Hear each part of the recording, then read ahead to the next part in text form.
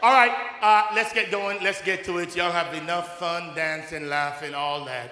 Let's get to the word because we still got to live for the glory of God. Can I get a witness, somebody? That all right? I did a talk sometime earlier this year called the 10 Red Flags. One of the most watched videos we've ever had. If you've not seen it, you need to go see 10 Red Flags. How do you know that you should get out of a relationship quickly, all right? So I'm not doing that today. That was my red flag talk, okay? And so some of you are in a relationship now and you need to get out, all right? Because you've seen red flags. And you're going to tell me in about 2 years that the dude is crazy or that the girl is crazy. And I'm going to tell you that you saw it and you kept on going. You saw it, you saw the relationship, you know it was a mess. You saw how he or her treated their ex, and you still kept. You thought you could save them.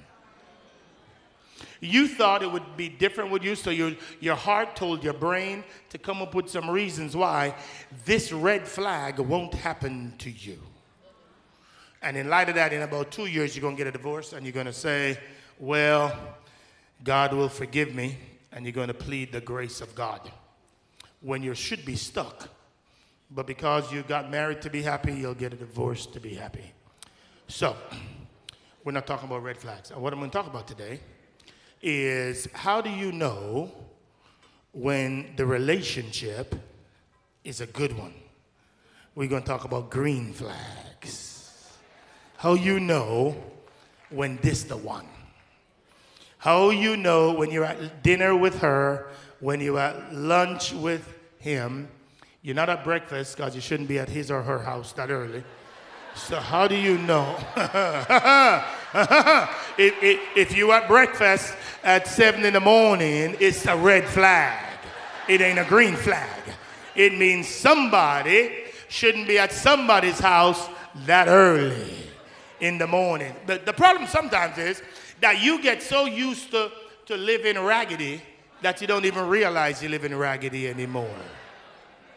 You get so used to the culture normalizing sin that you just think it's normal now.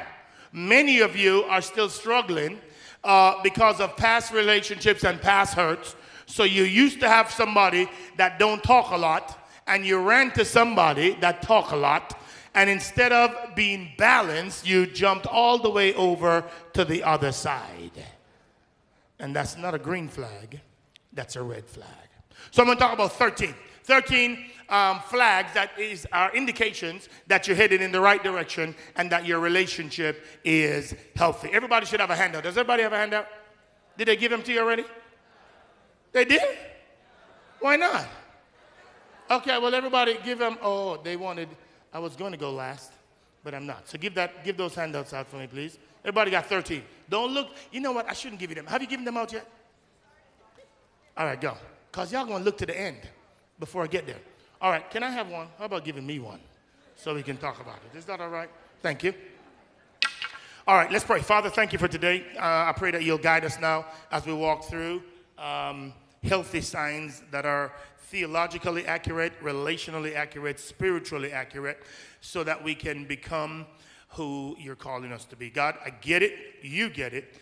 That this is the second most important relationship in our lives. Therefore, God, will you help us to be wise? Will you help us to be prudent? Hang with the wise, and you'll become wise. The companions of fools suffer harm. Will you teach us how to hang with wise people? In Jesus' name we pray. Everybody said? Amen. All right, here we go. I've talked about this, but I need to remind you. There are hula hoops. Let me remind you of something. This will help in every relationship, professionally, relationally, spiritually. Here's the principle. It is your assignment to stay in your hula hoop. It is your assignment to stay here. It is not your assignment to jump into somebody else's hula hoop. If they got a hula hoop, they got their own drama, they got their own issue, God bless them. Your job is not to fix them. Just because you can fix your kids, don't mean you should fix your spouse. There is one Jesus and you're not him. Jesus' job is to transform people, not yours. If you enter into a relationship thinking, I will fix him or I will fix her, you're already in a red flag. Your job is to manage your own hula hoop. Therefore, you get as healthy as you can, and you pursue as much health as you can, and you will attract somebody that is pursuing the same kind of health, spiritually, emotionally, relationally, as you are. Therefore, ladies and gentlemen, it is a massive sign, and not a green one, if you are trying to come over here to argue a point over. Your job is to stay over here, let them tell you the truth, you believe what they're saying, and if you cannot help them, you'll walk away. Your job is not to fix them, it is to fix you, because you are the problem, not them. I told the group this earlier. Whenever somebody come in my office and tell me that the person they're dating is crazy and they didn't know that they were that crazy, I tell them, you're crazy too, because crazy attract crazy. Ladies and gentlemen, listen to me, please. All I'm trying to say to you today is this, is that if the last 4 people you dated are crazy, take a hint.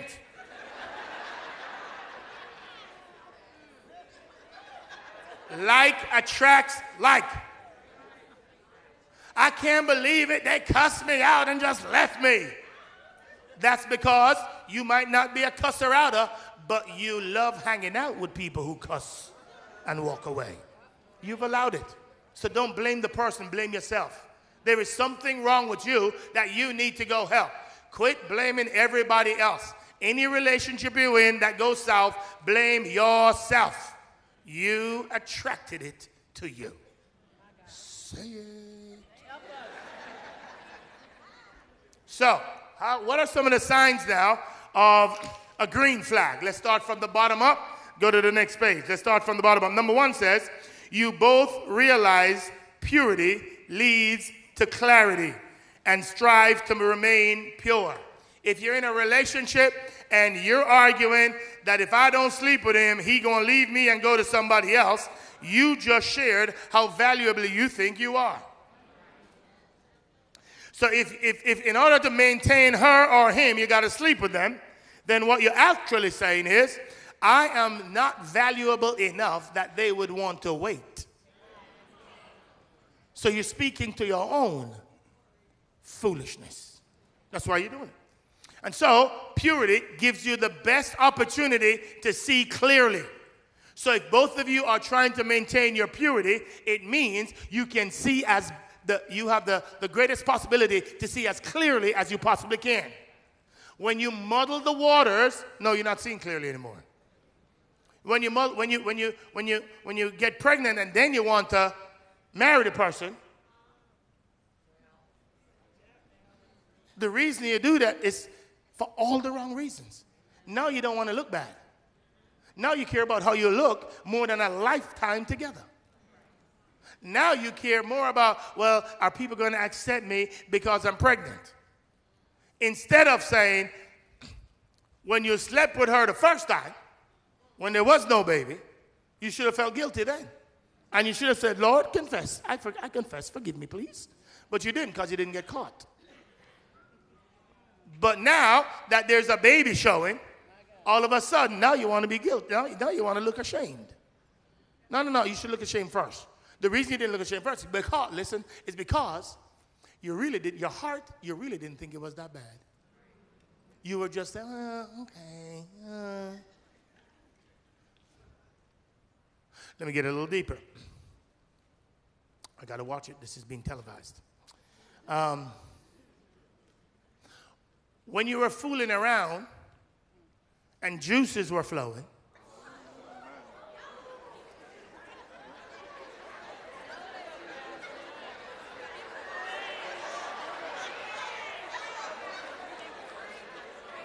you're doing it. Why are you shocked? You're doing it. Whether alone or with some. Let him use you. Let him use you. Let him use you.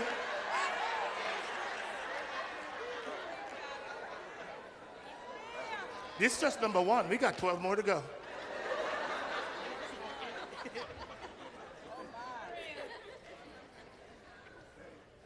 you got to realize that what your God wants for you and what he wants for me is for us to follow his precepts. That's your job and that's mine. And don't normalize it like because you think everybody else is doing it, it means it's okay. Do you notice your standard is never Jesus? Your standard is always your girlfriend or your boys. That's who you want to compare yourself to. You don't want to compare yourself to the Apostle Paul. You don't want to compare yourself to Jesus. You just want to be this much better than your friends. So if they hang around with fools every day, if you hang around with a fool once a week, you think you're godly. You just don't like when nobody tell you the truth, don't you? Ooh, I gotta watch it.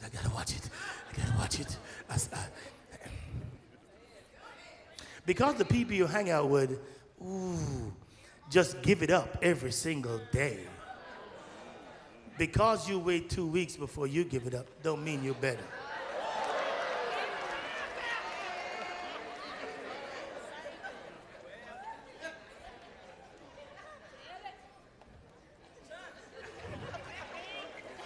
Number 12.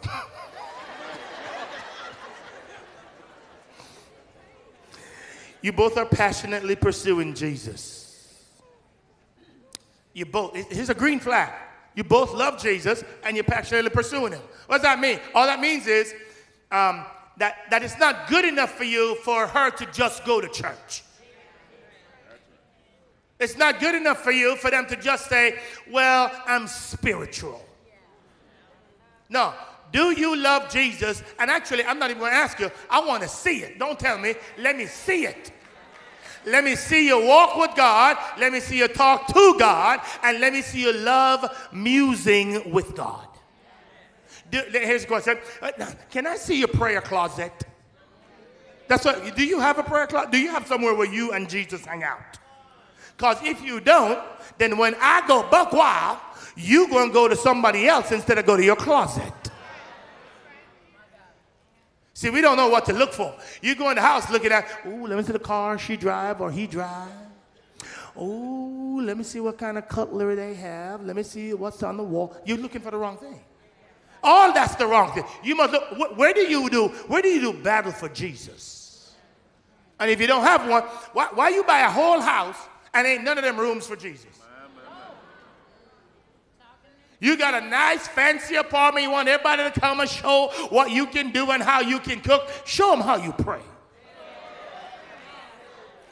Show them what's responsible for who you are today. The reason I am the person I am today, you need to tell them, is because of this room right here. Without this room, I wouldn't have made it. Some of you don't have no room. Some of you don't even have the Bible. Some of you don't even pick it up until the bottom drops out. And that's the only time you go to Jesus. Can you imagine being married to that person? Let me tell you what that means. That means when everything goes down, they're going to somebody else. They're not going to Jesus. Because it's never been a habit for them to go to Jesus. It's why what Daryl was saying was, so if you show faithfulness on this side, then I know you're going to be faithful on the other side. But if you give it, why is it that it's okay when you cheat on God, but not okay when your ex cheat with somebody else? Somebody over this side, somebody over this side. They didn't get it. Hold on, I'm coming. Why is it okay when the dude's sleeping with you, it's cool? Right? You're good. Oh, yeah, it feels so good. Yeah, all right. And you're happy and you ain't mad. Why is it? But you cheating on God. Because God said don't do that. Why is it now when he cheats with somebody else, you won't burn down his house? God should burn your house down. He should give you what you're giving him. So if you don't want to get mad when he does it, then when you do it to God, you shouldn't get mad either. But if you're pissed when he does it, then be pissed when you do it against God.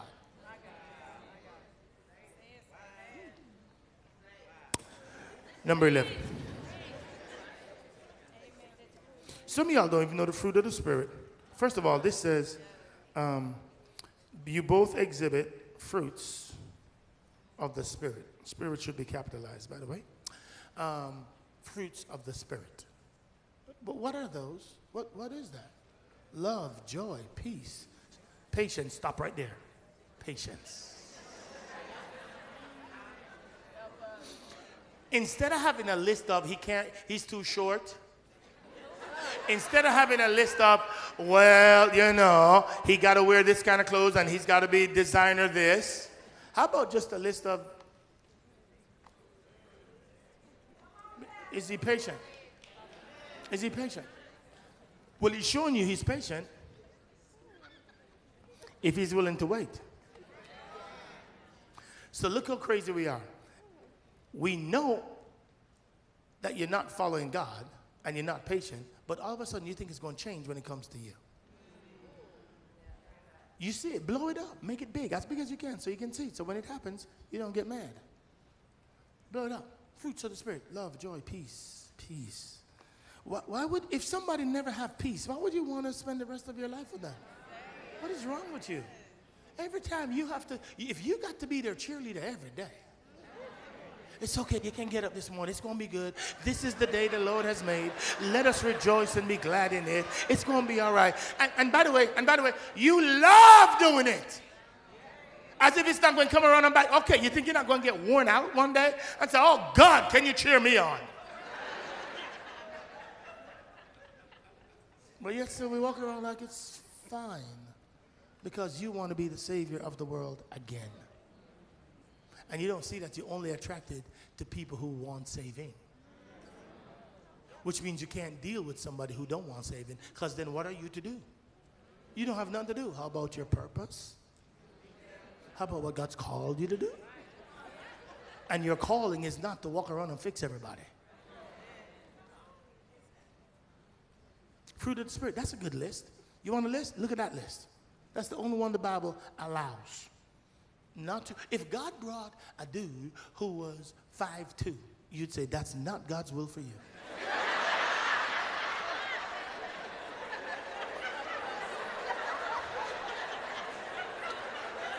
You're in the dead center of God's will. But you'd be like, no, the devil, not today. Not today, Satan. Not today. That ain't it. You would much rather 6'2", buck wild crazy, than 5'2", love Jesus.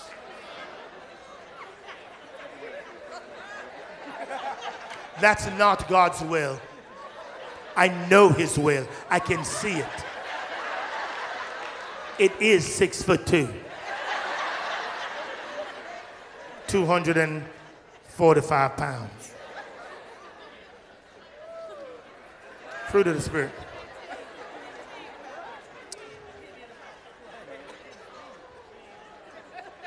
Number 10. Come on, for real, let's go. Number 10. Red flag, green flag, number 10. Green flag, number 10. Since you know this, that all a marital relationship is the opportunity for you to see your worst side. That's all it is. And whether or not you can serve somebody and love somebody and honor somebody when you don't want to. That's all marriage is. Can you, they the closest person to you. They smell your funk. All the time. And you got to serve them when you know the worst about them. Let me say it another way, ladies. You have to honor them when they're not worthy of being honored. And many of you don't want to do it. You should practice that. I don't like this person. Still honor them, because that's what you have to do in marriage. You got to honor them when you don't like them. And if you think you're going to like them every single day and it's going to be sweet melodies, you're woefully deceived. Therefore, You have to practice the art of selfishness. Every time you get the opportunity, every single day you should. Every single day, you should do something you don't want to do. Because that's all marriage is. Selflessly putting the other person before you. If you don't want to do that, then stay single. Just enjoy the season God has you in. But don't change it and then make the other person miserable. Enjoy the season. No, for real, for real, for real. If you don't love, practice it every day.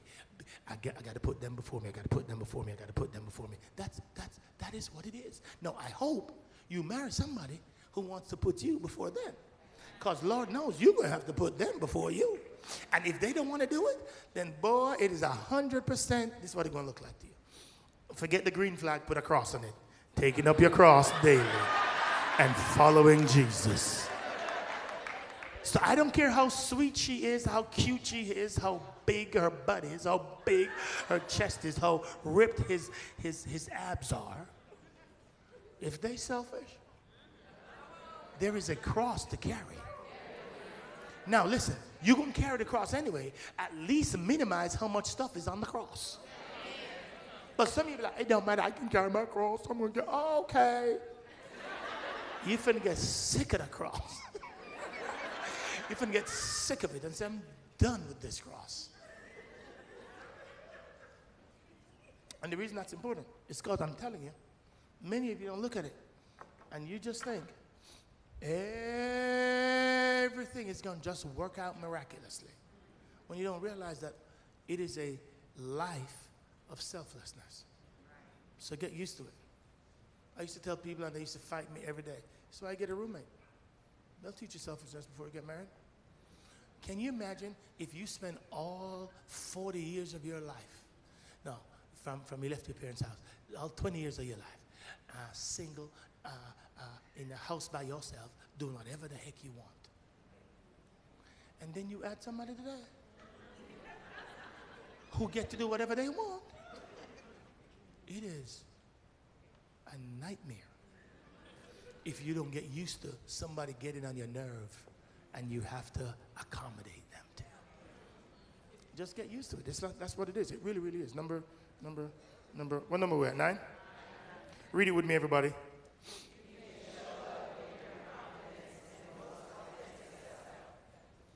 If you got to impress people every single time, it's too much work. Golly. When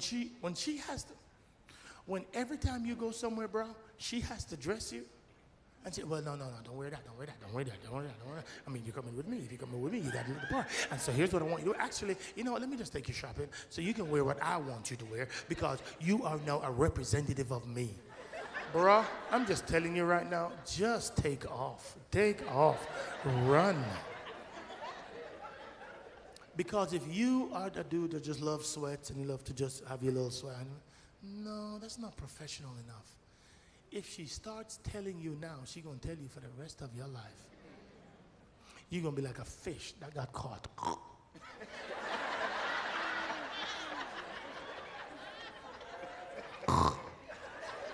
For the rest of your life. I'm telling you. That is why you must be able to be who you are. Don't become somebody else for them. It will wear you out staying that way.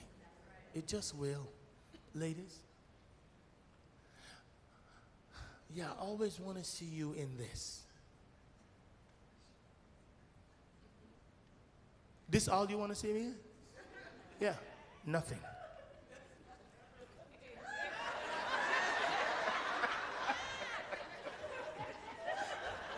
Stop it, Pastor E. Stop it. I hear you back there. I hear you. If everything, he only wants to see you in this. Bro, maybe you're a little bit obsessed with the outside. Maybe it's time to focus a little bit on the inside. By the way, if he's that obsessed with the outside, follow the logic now. Then maybe it's not just your outside he's obsessed with. So don't walk into the relationship with such a low esteem that you feel so great that he wants to see you in this and how great you look in this, and marvel at how much he loves you when you wear this. Right.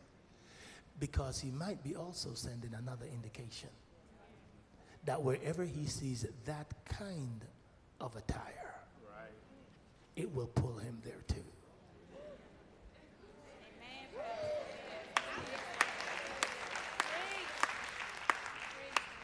I think this side over here, I need some more help. I'm coming back to them. What number are we at? Number 8? There is grace and forgiveness in your relationship. Now, let me tell you this. You must always find out and talk about past relationships, because you'll find out if they err on the side of grace or if they err on the side of judgment. And you want to know that you are married to somebody who is grace-oriented. Here's what the Bible says. As much as you give it, God will give it to you. Forgive as you forgive me. So if somebody doesn't have an orientation of grace, mercy, and forgiveness, and they're that hard, that means you're going to live in a glass house. Which means every move you make will be under scrutiny. That means every time you move, not there, not there. Oh my God. Just let stay in your own hula hoop. By the way, somebody going to get in trouble. Don't go tell nobody that don't go to this church or never heard this. Stay in your own hoop. They don't know what a hula hoop is. Oh my God. You got to first teach it. So don't be like, stay in your hula hoop. That ain't mine, that's yours. They don't know. So don't be going to lecture somebody else about the hula hoop theology. It ain't no theology, first of all. It's a principle. Okay? The idea is you're going to work on you. That's the whole idea. All I'm trying to suggest is that forgiveness and grace are significant parts of any healthy relationship. Therefore, let's make sure we're pursuing it and we're giving it. Number 7. You both value, I don't even like to say, if you love the girl and the person that you're with don't love the girl, you're going to be, you're not equally yoked. You're going to be like, why am I at a 10 and they still at a 2? We met each other when we birthed that we're at 2s. And I'm at a 10 now and you're at a 2. So you need to see progress in their own growth and development. That's what you're looking for. Are they growing? And if they're not growing, then you need to back up a little bit and say, don't ask them, because then they're going to grow for you. And then when they catch you, or when you're caught, then they're going to stop growing. It's just like if somebody don't like to work out, but when they meet you, they're like, oh, yeah.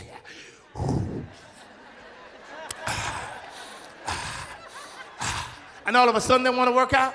After they get you, you knew me when I was fat. I'm good. You good? Do you see what I'm saying? So don't tell them, hey, do you think you ought to? Because then they're going to do, the motive is all jack. If it's what they naturally do, then it's an indication that whether you show up or not, that's what they're going to do. But too many of y'all like to fix people. So you say, oh yeah, let's do this together. I'll wake you up. Let's wake up at 4:30. Okay, I'll call you.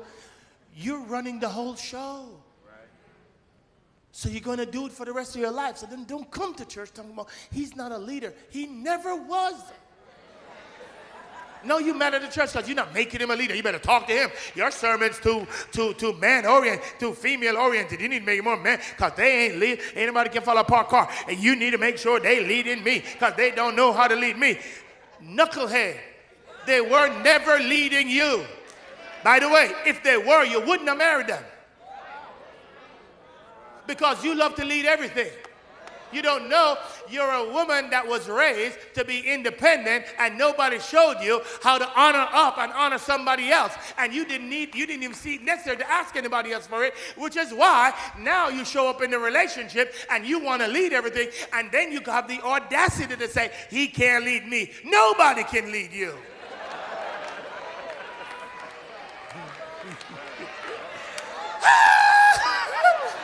Ain't nobody can lead you. Ask your boss. That's why you started your own company. My God.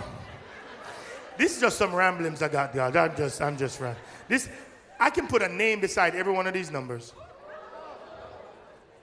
Number 6. You have healthy, lifelong friends. If the person you date don't got no friends, if the person you dating don't have no friends that they can say, yeah, here go my 5th grade friend, here go my 12th grade friend, here go my high school friend, here go my boy. And by the way, people, they're same sex, not other opposite sex. Just some friends that they did life with. If every season they got to ruin every relationship, and you don't have no friends for 20, I'm not talking no friends that if you say, oh yeah, hey, how you doing? I'm talking friends you can call that you share deep stuff with each other. Even if they're not in the same city, you just know that's your boy and gentleman, and you just know you can talk and wrestle and reason together. If you don't got 3, 4, 5 of them, but everybody you know is in this season of your life, if they can't maintain a relationship, then why you think all of a sudden, magically, it's going to work with you? They got to have some friends. You need to go see them. That's a date. Let's get some of your friends that you used to have. Let's talk to them. Tell me, how were they in the past? Girl, if I were you, I would. And by the way, listen about the past, because when you listen about the past, then it's going to tell you about their future. I'm trying to help y'all. You'll be like, no, he don't have no friends, but I know why. I know. Stop it. Stop saying but. He don't have no friends. Ain't no but. He traveled a lot everywhere he went out. He just traveled. So he don't have no friends. I'm his only friend.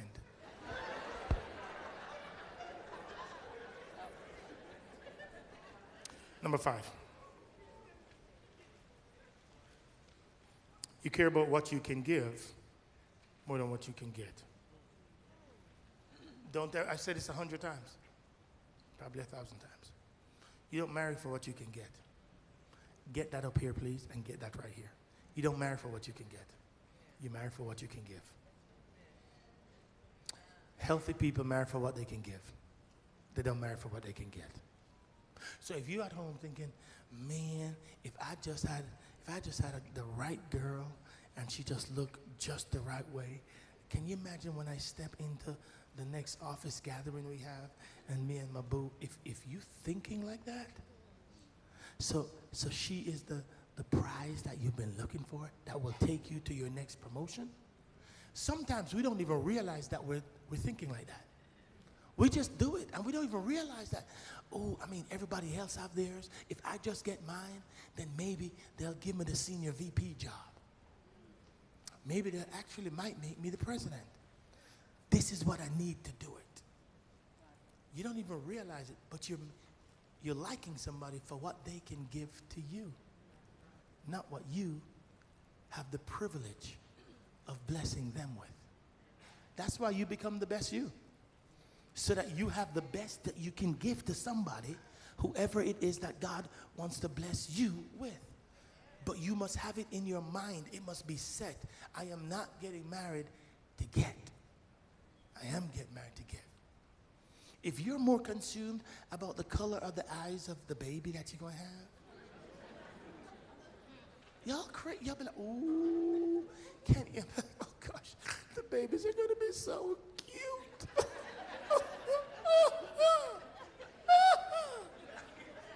Is that what you're concerned about? Who say you're going to have babies? No, you're mad at God because you can't have no baby. Now you're blaming him for giving you the wrong spouse because you can't have no baby. But all of a sudden, what number we're at? 3? 4. You're both aware, oh God, we don't want to talk about this, of the 5 buckets, and you're on your way to getting them refilled. You don't want to talk. Just go on the website. There's this deal called 5 buckets that every person needs to be filled before the age of 12. If they're not filled, then for the rest of your life, you're going to look for a relationship to fill them. I'm telling you, it's the most revelatory thing I've learned in the last 5 years. You must know which one you're short in and why it motivates you to get, or why you're attracted to the person you're attracted to. There are 5 buckets, and you must know them all. And if you have kids, you must raise your kids with all 5 in mind. One of them is called value. Do you think you're valued? The truth of the matter, most of us don't think we're valued. Most of us, that's why people hurt your feelings so much. They hurt your feelings because you don't think you're all that. And God has a word for you that you are. But because of the family of origin that you grew up in, you didn't get what God wanted to give to you. So because of that, now you're in the situation that you're in. Go get it and go listen to all 5. There are 5 of them, and if you do nothing else, I'm begging you, go get all 5, see what they are, and then have a strategy for you to fill them, and then for your kids if you have kids yet. All right, number 3.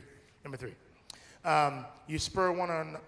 Read it with me, everybody. You spur one on and help guide each other. Notice one another. Notice there is a sparring going on between both of you. It's not one person that's the lecturer and the other is the student. It is a shared experience of learning where you know that God's calling you to something customized purpose that he has for you. Then he's calling you together, customized purpose that he has for you together. Here's the problem. You should date somebody and say, I cannot get to where God wants me to go if I date you. That should be a criteria. I mean, find out that hot. And you'd be like, purpose is bigger than beauty. But the truth of the matter is most people wouldn't say that. They'd be just like, God will work it out. That's what you'll say. But you must know yours, and then you must be on your way. And then when somebody show up in your life, now you're trying to ask God, how will your purpose get done with both of us being together? Most people never ask it. Can my purpose get done with you? Or, this is what happened with a lot of people that go into ministry this happened to, and a lot of people that are executives this happened to. This is what it look like. You find somebody, you marry them, and then you got to drag them everywhere you go.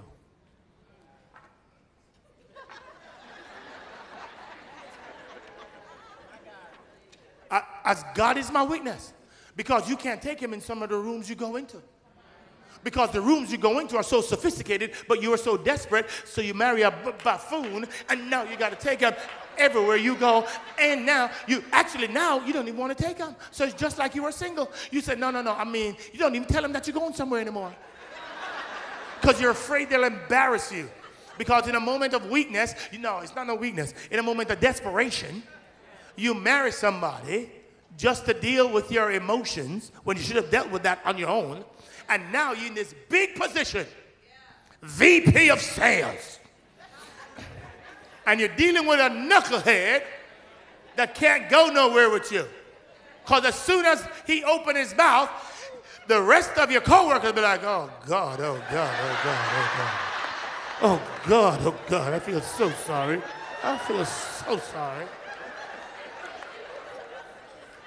I got to go. Or, fellas, equal opportunity. She fine. I mean fine. She cute. She got all every button she can push, she push it for you. Every feature is fine. I mean, she fine. She fine. She fine. She, I don't know what else to do. She fine. I mean, she fine. But she has spent so much time with surgery and lashes and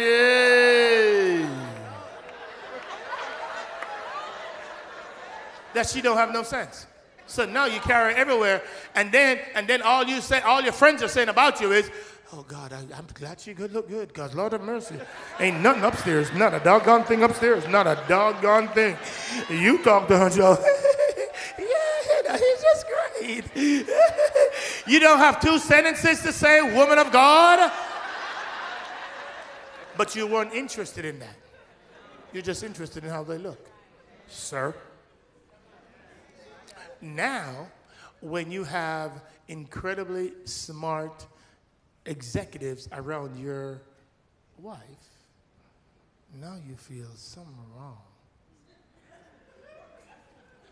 Now you want to redo. Let's keep moving. Come on, I gotta go. What number we at? 1? You have full Ooh. Now let me help you out. I gotta go. Let's wrap this up. You have full transparency and honesty. Here's the problem with this. If somebody's telling you the whole story on the first 3 dates, run away from them, please. If they're dumping the truck on the first 3 times you meet them, like, oh my God, let me tell you, well, when I was 14, I had an STD, and when I was 18, somebody molested me, and this is the second date. Joker, this might not work out. So if it don't work out, Joker, no, everybody know your business. What is wrong with you? Don't tell everybody everything up front. Well, Pastor, the last time I waited 2 years, and then he put a ring on it, and then when I told him, then he took the ring off. So here's what you're doing. You're overcompensating. So now you overcompensated by telling them, well, let me just get it out of the way to see if you're going to like me or not. That's your issue, not theirs. So you give an appropriate amount of information for the level of the intimacy. Y'all love to just, well, let me tell you, just take my hula hoop. Take everything about it. I just want to give you it all. Run away as fast as you can, because if they'll do it to you, it means they've done it to 15 other people. So now when they see you walking, I know what he got. Because you talk too much. Calm down. Transparency is appropriate. Honesty is appropriate. But in due time. Not after the first 3, 4, 5 gatherings. Can I get a witness? All right, last one, then we're done. Last one, I gotta go. You talk for, ain't this the truth? You talk for hours without knowing time has passed. The conversation just goes. By the way, not one way, 2 way. Because some of y'all shy ones, you don't like to talk, so you just love when they talk. Listen, come here, listen. You just like, oh yeah, just do whatever you want. I just like to hear you talk. Oh my gosh, you're so good. I mean, you're so fascinating. You're so funny. I like to hear you. You're so funny. It's going to get on your last nerve when they never ask you, what's up, what are you thinking? Because you think it's up. Just because you don't say it don't mean you ain't thinking. You smart, you thinking. You need somebody that will ask you about what you're thinking and pull it out of you, not just somebody who wants the mouthpiece. Because if they do, that opposite thing is what will cause you to get a divorce. Ooh, I have a concept. Many people think opposites attract, and they do. But you got to be careful, because the same thing that you love them is what you leave them for. So don't just be like, oh my gosh, I mean, it just fits. My yin and my yang. It just fits. Oh my God. I do a little, he does. It's so good. The thing that you love, that's the opposite, is what 90% of people get divorced for. So be careful about that opposite. I'm not saying it should be opposite, but be careful, because too many times you go there and then you don't realize how over time it gets on your last nerve. Why don't you ever ask me a question? Do you ever want to know what I think, or you just want to keep talking? And then you're going to get mad. Well, but he never asked. You never wanted him to for his entire life until now. Therefore, when you're in the relationship, ask, do you ever consider what I thought about that? And the truth is, he should say, no. Nor do I want to know. I just like talking. Because that's how the person will be in 20 years when the kids are gone and you don't have a relationship. Because you really stayed together for the kids. I'm done. That's it. Bye.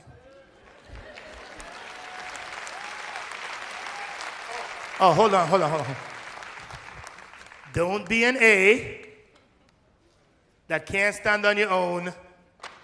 Be an M that can stand on your own and wait for God to provide the other person who can stand on their own, so you can be who God's calling you to be. Love y'all. All right, we're done.